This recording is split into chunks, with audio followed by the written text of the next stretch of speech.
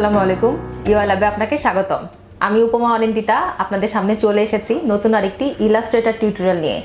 আমি কয়েকদিন আগে আরেকটি টিউটোরিয়াল করেছিলাম একটি লোগোর উপরে। এই লোগো টিউটোরিয়ালটি করার পরে অনেকেই আমাকে পার্সোনালি মেসেঞ্জারে বলেছেন যে নতুন করে যেন লোগোর আরেকটি টিউটোরিয়াল করি। এছাড়া আমাকে অনেকেই এই ভিডিওর নিচেই কমেন্ট করেছিলেন যে নতুন যেন লোগো টিউটোরিয়াল থাকে। এর জন্যই আমি নতুন করে আবার আপনাদের সামনে এসেছি আরেকটি লোগো টিউটোরিয়াল নিয়ে। আজকে আমরা একটি জিওমেট্রিক লোগো টিউটোরিয়াল দেখব।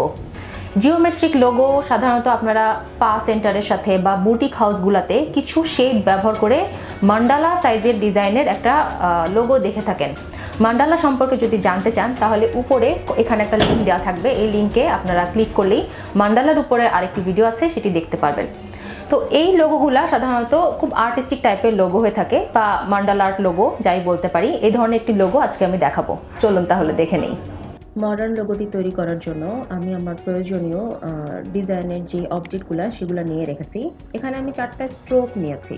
আমি আপনাদের দেখিয়ে দিই যে আমি 4টা স্ট্রোকের সাথে কি করেছি। আমি এই স্ট্রোকটাতে খেয়াল করুন, এখানে স্ট্রোক দিয়েছি আমি 11 পয়েন্টের স্ট্রোক দিয়ে এখান থেকে আমি ইউনিফর্ম বদলে দিয়েছি।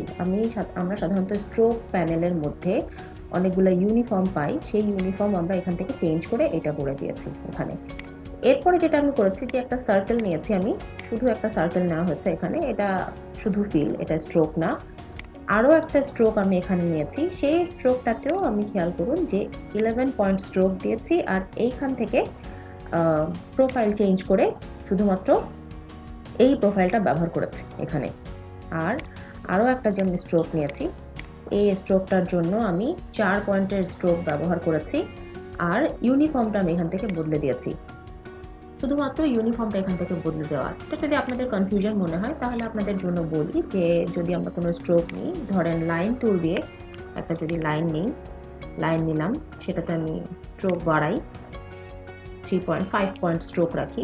এখন আমি যদি স্ট্রোক প্যানেলে যাই, স্ট্রোক প্যানেলে যেয়ে এখান থেকে ইউনিফর্ম আমি চেঞ্জ করে দেখতে পারি। যেমন এরকম ইউনিফর্ম দিলে এমন হবে, তারপরে এটা দিলে এমন আসবে যদি আপনি এইটা ব্যবহার করতে চান। এভাবে বিভিন্ন ধরনের ইউনিফর্ম এখানে দেওয়া আছে, আপনি যে কোনো স্ট্রোকের ক্ষেত্রে এটা অ্যাপ্লাই করতে পারেন। সেক্ষেত্রে আপনার ডিজাইনে এটা একটা নতুনত্ব নিয়ে আসতে পারে। আপনি এখান থেকে স্ট্রোকের পয়েন্ট বাড়াতে পারেন। আবার যেমন শুধু যে লাইন টুল নিয়ে করতে হবে এমন কোনো কথা নেই। এই ধরনের কোনো শেপ বানাতে চাইলে আপনি ইলিপস টুল দিয়ে একটা শেপ নিলেন, শেপ নেওয়ার পরে শুধুমাত্র ফিল রাখি। এখন ডিরেক্ট সিলেকশন টুল নিব আমি একটা, এখান থেকে ডিরেক্ট সিলেকশন টুল নিয়ে এই পয়েন্টটাকে আমি ডিলিট করে দিব। ডিলিট করে দেওয়ার পরে এটাকে আমি স্ট্রোকে কনভার্ট করব। স্ট্রোকে কনভার্ট করার পরে এটার আমি একটু স্ট্রোকের পয়েন্ট বাড়িয়ে দিই 6 পয়েন্ট, এবং আমি স্ট্রোক প্যানেলে যে এখান থেকে ইউনিফর্মটা চেঞ্জ করে দিব। তাহলে দেখুন খুব সহজেই আমার এই স্ট্রোকটা তৈরি হয়ে গেছে। এগুলো বানানো কোনো কঠিন না, আপনি শুধুমাত্র স্ট্রোকের মধ্যেই ইউনিফর্ম ব্যবহার করে এরকম 4টা অবজেক্ট নিয়ে নিতে পারেন। এখন আমি যেটা করব, এই 4টা অবজেক্টকে আমি একটু সেন্টার অ্যালাইন করে নিব। সেন্টার অ্যালাইন করে নিব বলতে আমি রোটেট টুল ব্যবহার করে এখানে আমার লোগোগুলো তৈরি করব। এটা রাখি আমি এখানে, একটু ঘুরিয়ে নিই। ঘুরিয়ে নেওয়ার পরে এটাকে আমি এটার সাথে রাখি সেন্টারে, আর একটু নিচে রাখি। এইটাকে এটার সাথে রেখে দিই আর এইটাকে রাখি এখানে।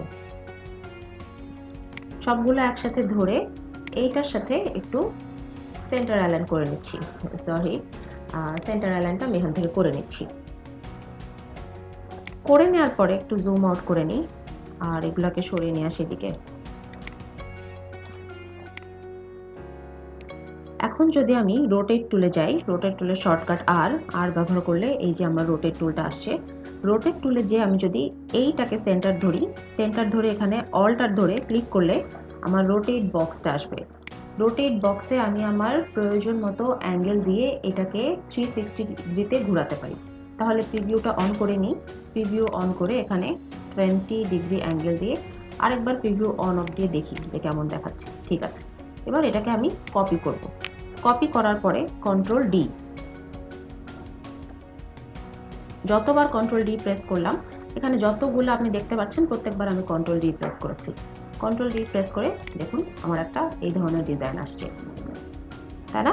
এখন যদি আমি এটাতে কালার অ্যাপ্লাই করি, কালার অ্যাপ্লাইটা আমি আগেই করতে পারতাম, এখনও করে দেখতে পারি কি হয়। ধরেন আমি সবগুলা এইগুলাতে একই ধরনের কালার দিব, এইগুলাতে একই ধরনের কালার দিব, তখন দেখা যাক যে কি হয়। তাহলে শিফট ধরে আমি এগুলাকে ধরলাম, শিফট ধরে এই স্ট্রোকগুলাকে ধরলাম, শিফট ধরে এই স্ট্রোকগুলাকে ধরলাম, আর শিফট ধরে এই স্ট্রোকগুলাকে ধরলাম। ধরার পরে যদি আমি স্ট্রোকের কালার এখান থেকে চেঞ্জ করে ব্লু একটা কালার দিই, যদি ব্লু কালারটা দিই, কালারটা আসেনি, তার কারণ আমার কালার প্যানেলে যে এইখান থেকে এটাকে আমার RGB মোড করতে হবে। এটা গ্রে স্কেল মোডে ছিল, RGB মোড করতে হবে। তো যদি আমি ব্লু করে দিই, তারপরে দেখি যে এইগুলাকে কি কালার দেওয়া যায়। একইভাবে শিফট ধরে ধরে প্রত্যেকটা স্ট্রোককে আমি সিলেক্ট করছি, শিফট ধরে প্রত্যেকটা স্ট্রোকে মাউস দিয়ে ক্লিক করলেই স্ট্রোকগুলা সিলেক্ট হয়ে যাচ্ছে। আবার আমি আগের মতো এখান থেকে RGB করে নেই, আর এখান থেকে একটা কালার দিই। যদি এটা থাকে, আর একটা কাজ করি যে এইগুলাকে যদি আমি কালারটা চেঞ্জ করে দেখি যে কি হয়।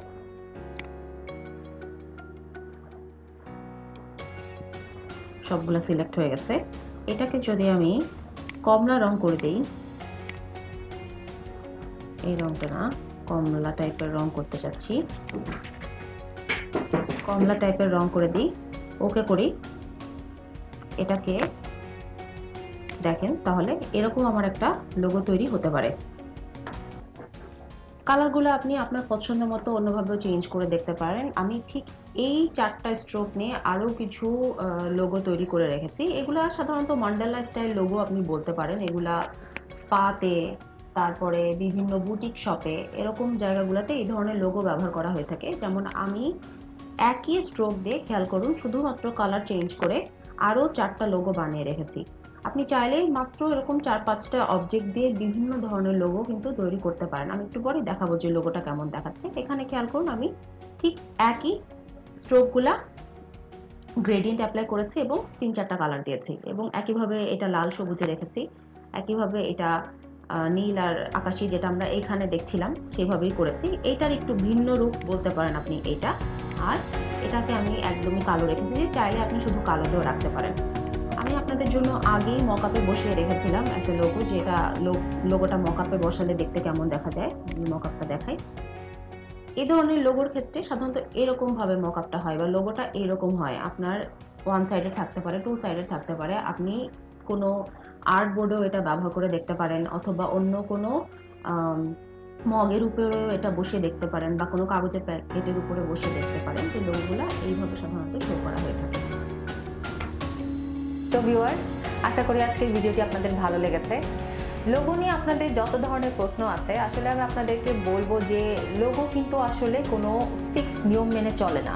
বিভিন্ন ইন্ডাস্ট্রির বিভিন্ন ধরনের লোগো থাকে, যেমন রিয়েল এস্টেটদের এক ধরনের লোগো থাকে, টিউশন কোম্পানিগুলোর এক ধরনের লোগো থাকে, বা কর্পোরেট কোম্পানিগুলোর এক ধরনের লোগো থাকে। লোগো অনেক রিসার্চের ব্যাপার। রিসার্চের পরে সাধারণত আমরা সিদ্ধান্তে আসি যে আমরা এইভাবে লোগোটা করতে চাচ্ছি। তো আজকে আমি একটা ইন্ডাস্ট্রির জন্য দেখালাম, বলতে পারেন এটা এই যে স্পা সেন্টারের জন্য বা বুটিক হাউসগুলোর জন্য। এই ধরনের লোগোগুলো একটু আপনারা যদি অনলাইনে ঘাটলে দেখবেন যে এদের আসল যে কাজটা, সেই কাজটা লোগোর মাধ্যমে ফোকাস করা হয়। তো সামনে আপনারা যদি এই ধরনের আরও অন্য কোনো ইন্ডাস্ট্রির লোগো দেখতে চান, আমাদেরকে কমেন্ট করে জানাবেন। আপনাদের কমেন্টের ভিত্তিতে আমি পরবর্তী লোগো টিউটোরিয়ালটি নিয়ে আসবো। আর এছাড়া যদি আমাদের ভিডিও ভালো লেগে থাকে, তাহলে লাইক, শেয়ার এবং সাবস্ক্রাইব করতে ভুলবেন না। ভালো থাকবেন সবাই।